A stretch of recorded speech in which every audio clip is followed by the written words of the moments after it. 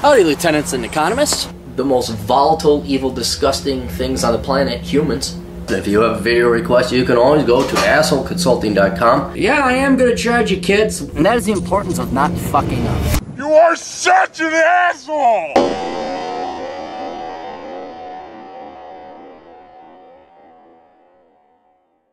Asshole Consulting, how you kids doing? You got questions, Cappy's got answers over at assholeconsulting.com, as long as you got money. Because with a name like Asshole Consulting, there's still some idiots and morons out there that think, oh, maybe I'll do it for free. Very interesting question. Hi, Aaron. I would like to know your opinion on how well you think a black conservative such as Herman Cain or Ben Carson would do in getting people who normally vote Democrat to vote Republican. It's important to remember that most leftist voters have been brainwashed into thinking the Republican Party is just a bunch of racist, sexist, and even white supremacist old white males. And we are. We do. We have our old supremacist white male thing meeting every Tuesdays over at the Perkins. If a black conservative like Cain or Carson was chosen to represent the Republican Party in November presidential election, do you think they would be well supported by the black community? Or do you think most black people would think they were race traitors like many did Kanye West? How about young women in their 20s who almost always vote liberal? Do you think much of Hollywood would support a black conservative? It would have been very interesting to see how typical leftists would vote if a black conservative ran and was given mainstream exposure. Well, we don't know about that. Well, we do have, like, with Ben Carson, Herman Cain, there was major, like, and god dang, you know, I know all my black brothers and sisters who tune in, you're already on my side, but to kind of highlight something to everybody out there, but particularly the black community, look at the last primary races of the presidential election, and you tell me where the real diversity was. And I don't just mean race. I'm talking about backgrounds, work experience. We could also talk male, female, race, and all that. The Republicans had a rainbow coalition. It was good. There was a lot of candidates in there. The Democrats was what, Hillary and the guy from Ohio, and then that guy left, and then it was Bernie. And they were all whitey McWhite that ever whited. They were all establishment, and none of them had any background experience beyond politics. They're all career-long politicians. So if the Republicans can unlock this, or if the Americans get their head out of their ass, maybe you see Republicans offer a little bit more choice. But let's read my latest article about how the government outsourced socialism to the private sector. It would have been interesting to see that I made sure the left is usually very supportive of black males. The left is, oh my God, no, you're wrong here. You're wrong on this premise. The left is not supportive of black males. You want to talk about, how can I put it? There's an honor among enemies where you go right up to their face and you stand off against them like a boxing match. And even then, boxing people aren't necessarily adversarial. It's more of a sportsmanship. But there is an honor when you go up against somebody you disagree with honestly and forthright. All right? And the Republicans, you could say, say, stop having kids out of wedlock, knock it off. Okay, may ruffle affairs, but they're honest. And even then, the Republicans are milky toast on that. What is... I don't think there's a word for it. Despicable, evil, cowardly, hypocritical, disgusting.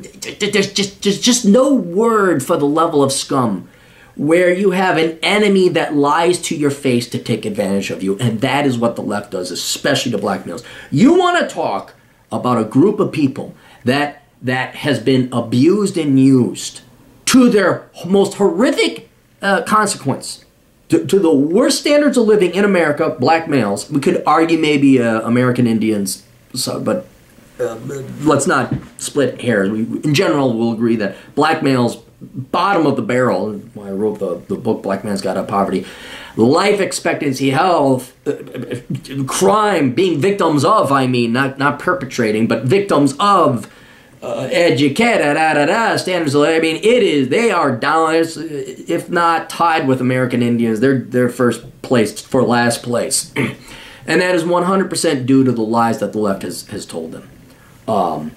They're no good. You can't do it without us. Whitey's out to get you. You need the government. Vote Democrats. We'll take care of you. And they do that. I know a lot of Democrats do this consciously because they just want the black vote. They just want the black vote. And what angers me more than anything is you got to listen to what they're saying, what the Democrats and the left are saying when they say, you need us.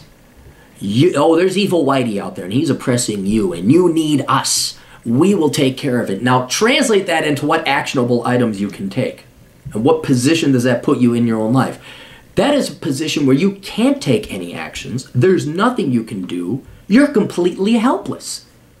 If you really believe, I need the government to take care of this injustice out there, and if I vote for you, you'll take care of it? Okay, here you go. I vote for you, Mr. Democrat. Well, look, we're Democrat. Detroit, Southside Chicago, Baltimore. I try to point to the empirical historical results and consequences. All right, what have the results been these past 40, 50 years of voting Democrat all the time on the black community? You're still dead last place. I'm not saying you even have to understand maybe the political nuances and the behind-the-scenes machinations or the economics of it, but could you try voting Republican? And not just voting a little bit like, oh, we got 12% of the blacks to vote for the Republican. No, I want to see Baltimore give it a long-term shot. Well, we don't have to do it nationwide. Let's just try it on a micro scale first. Where let's just pick the people of Baltimore all decide to start voting Republican for 20 years, and let's see what happens. Everybody votes Republican. What happens? And I'll bet you $10,000, and I will. If everyone were voting, it'll never happen, but if Baltimore, the city, the municipality, this is a Baltimore, would all vote Republicans all the time in, there's a pure social experiment. I can guarantee you they'd be better off than every other comparable city that's a crap hole. Detroit, Southside, Compton, whatever. Anyway, you are wrong. The left is not very supportive. They say that, but they are stabbing those guys in the back. The left, they're just, again, I cannot think of because, again, forthright, honorable enemies. At least there's a respect. I will meet you on the battlefield. There will be a duel. It will be equal, and you will face your enemy. The left just, oh my God, just despicable. And for decades, they've enslaved blacks to advance their leftist causes.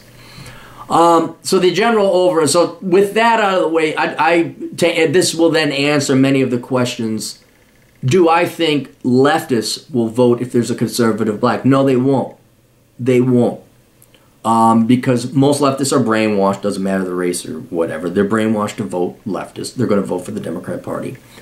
And the other reason leftists, again, regardless of race or gender, will vote against a black conservative is because black conservatives, male or female, are viewed as Uncle Toms and Oreos and race traitors.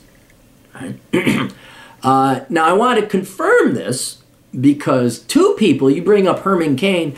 Man, I was a huge Herman Cain supporter. I was also a huge brain surgeon supporter. What was his name? Ben Carson. Not because they were black. All these people who wrote a book for black people, and he supported Cain and Carson. Oh, Claire just kissing up to the black. No, the reason I support these guys, and it's not coincidental they're black, but if you're a conservative and black, that means you definitely took a different route through life, which also means you're probably very high IQ, and you didn't get through there in politics. What is his name? Is it Colonel West? He's a black gentleman down in Florida. He had a show one time. If you look at him, he was a colonel in the military. Ben Carson is a brain surgeon. Herman Cain is a corporate executive, ran Godfather's Pizza. And that's why I like them, is because they have real-world experience. They're not another dipshit fucking John McCain or Mitt Romney or politicians who say, is it my turn yet? I'll have nice hair and smiley teeth. It's like, no, I want a guy who grew up in poverty, made himself, and disproportionately, that confluence, someone who made it and then runs, you'll see a lot of poorer people who tend to come from not white backgrounds, who then become conservatives, went through the trials and tribulations that gave them real-world working experience that would parlay them, I think, and make very good candidates. So I think there are quite a lot more conservative or libertarian, at least, black candidates out there that would make superior candidates, not because they're black, but to become a black conservative, you must have gone through a lot of stuff. You must be really in tune with the real world, and you must be able to relate to the normal person. Not some dipshit that comes from the Bushes, or the McCains, or the Clintons, or anyone else who's connected, even though the Clintons are Republican. So, that is why I like you are right in your thinking, but for different angles. You think, they're black, so that's going to steal some black votes from the Democrats because of tribalism and because of race association and all that. I'm here, no, that won't help. And then I looked up here because I wanted to get empirical evidence to see, does being black help you win the black vote, or to a lesser extent the Democrat vote? And the problem that they face, this is from Real Clear Politics. They're looking at Alan Keyes. They're talking about Herman Cain. And the problem they face is there's not a lot of instances of Republican blacks or black Republicans running for office. It just isn't. And then they don't get that much of a vote in the primaries to result in enough empirical data to calculate it. But let me just read this so we can. The short version is they don't poll anything. Nothing. If you have a black conservative and a white conservative running, let's say they won the nomination, what percentage of the black vote did they get? It's indistinguishable. They're about the same. So it doesn't matter if you run a white candidate or a black candidate. Even the few instances we have of African-American Republican candidates running in races that were high-profile enough to justify exit polling offer little hope for Cain's quest. There has been only one recent instance of an African-American Republican running against an African-American Democrat for statewide office, Barack Obama's 2004 Senate race against Alan Keyes. While Keyes was far from the ideal Republican candidate in any sense, it is worth noting that he received only 8% of the African-American vote to Obama's 92%.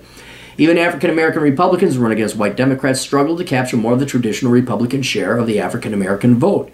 2006 elections present an interesting year where three high-profile African-American Republicans ran statewide races against white Democrats: Ken Blackwell, the Ohio gubernatorial race, Lynn Swann in the Pennsylvania gubernatorial race, and Michael Steele in the Maryland Senate race.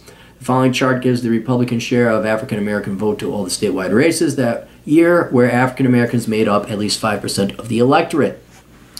We should bear in mind that exit polls, like all polls, have sampling errors, and that the subsample of African-American voters in some of these states, even with our 5% threshold in place, is probably on the order of 4 to 5%. Statewide Republican candidates received, on average, about 50% of the African-American vote, and hew pretty close to that average. This is true regardless of the race of the Republican candidate. The only African-American Republican to break the 20% of the African-American vote was Michael Steele, who did manage to run about 10 points ahead of the party's gubernatorial candidate, Robert Ehrlich. Swann and Blackwell ran about 5 points ahead of their counterparts in the Senate races. Swann actually ran behind the national average for Republicans among African Americans that year. So, what little data there is shows that there is no statistically significant advantage wooing or winning over African American votes with a black candidate. So that's empirically speaking, and again, maybe if we ran more studies, if there were more empirical data, we could confirm or deny. But to answer your question, empirically in the real world, no, this doesn't work. Doesn't seem to work. The why is not determined. Unless we did some polling, but I'm going to tell you the reason why is I actually think that once you say conservative, the black community has been so propagandized and is so completely owned by the Democrat Party that you are considered, if you run for the Conservative Party or the Republican Party, you're a traitor. You're an Oreo. You are an Uncle Tom. And it doesn't matter if you're male or female. What was it? Lynn, whatever her name was, or Michael Steele. They're just not going to vote for you any more than you would. So in other words, it's the same Republicans within the black community. Like, yeah, I do remember studying the Civil War, and it was the Republicans who freed the slaves. Or they just like, yeah, I like money, and I don't want to be poor no more. There seems to be that 10 to 15% contingent of black voters that do vote Republican. But it doesn't matter what race. They're going to vote because of political ideology, because of the politics and the economics behind it. Once you say I'm a Republican, I think you're dead to the world of not only the black Democrat voting community, but also leftists in general. And you got, again, look at your non-black leftists or liberals. They probably look at a Herman Cain or a Ben Carson or Michael Stitt and say, oh, look at that poor black man who doesn't know he's being taken advantage of. That poor stupid black man who's running for the E. He doesn't know he's a Nazi dupe. He's a Nazi stooge. When it's like, the guy probably thought a little bit more independently than you did there, Miss Bobby Soxer, with your degree in women's studies away. He's probably much more of a critical thinker than you are. But especially now keep in mind we're going back almost a decade, well, more than a decade, with Keyes and Obama in that Senate race. I think, especially as the millennials have come on board, the brainwashing and racial politics has been turned up to 15. Not even necessarily between whites, blacks, Hispanics, or Asians, but especially the indoctrination and brainwashing college kids have gone to. And so now as that group of people have come online, they are probably truly colorblind when it comes to voting. I mean, if you're a Republican, you're a Nazi. If you're a Democrat, you're everything that's wonderful and amazing. We just need Venezuela. Oh my goodness. So they just, I think they see red. Once they see Republican, nope. Trump again, probably has polarized this. The politics have become more polarized. I think race is going to play even less role. It really is. Are you Team A or Team B? Are you blue or are you red? And you could say maybe there's a PR benefit to running a non-white as a Republican, but empirically and historically speaking, it just doesn't seem to work. It doesn't seem to fail either. There's nothing wrong. I mean, there's no drawback. But again, it gives me hope, at least on a principled level. Again, looking at the Republican primaries for the presidential, there was some meritocracy there. There was some genuine hope, some genuine, it was genuinely democratic, not in the political party name like capital D, but small d, meaning it was whoever won the vote. A democracy was very apparent in the Republican presidential election. And they were honest. Trump won. The least liked guy by the establishment still won. The establishment respected the will of the people. The Democrat Party, ironically called the Democrat Party, suggesting democracy, they did not get the party of the person they wanted, Bernie Sanders, socialist as he was. It was the establishment Democrats said, no, screw you, we're going with Hillary Clinton. But again, I don't think Democrats care. I don't think Democrats realize it's her time. It's time a woman. What do you mean time? Woman? Really? We should vote because vagina? Isn't that sexist? That is the epitomal definition of sexism, isn't it? I'm voting for someone because of their gender? Because that is sexist. All right. That's it. You guys got questions? Cappy's got answers. AssholeConsulting.com. I will be the great political analyst, as always, as long as you pay me money. We'll see you later. Toodles.